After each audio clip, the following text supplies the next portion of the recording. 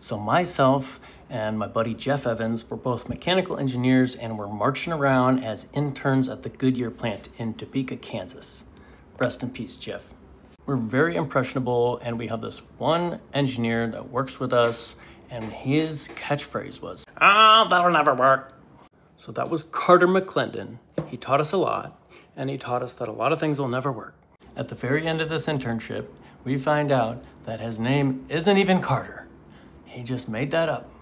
But for the rest of our lives, we remembered, that'll never work. And if you learned the same thing, then I'm here today to tell you it probably will work, and here's one way that it will. Here's a grand idea. You take something like a pencil sharpener that works great for wood, and then you make a larger size one. You have this chamfer tool that goes chatter, chatter, chatter, doesn't come out all that clean. And then you have this tool that is taking quite some finesse, and it still isn't super easy. So why can't we have a sleeve like this pencil sharpener that is the same size as the stock, and you slide it in and you put a chamfer on it? And then instead of steel right here, you take one of these $1 beautiful, super strong carbide bits, and then it's even modular. So why doesn't this invention exist already? Well, this thing is a one-size-fits-all, all right? That's proof that people want the thing we're thinking of.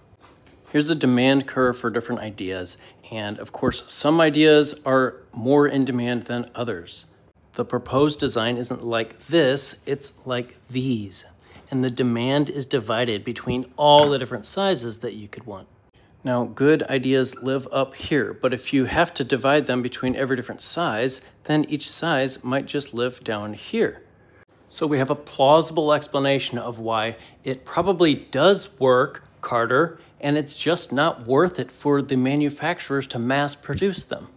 And I am personally seeing 1,000 great ideas that people simply are not trying out on their own because they just think, for some reason, it won't work.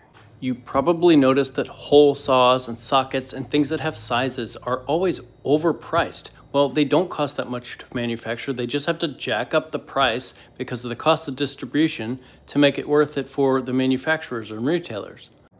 Yeah, I just have a feeling that there's a million people not trying their great idea because they're thinking like Carter, and I hope this video helps.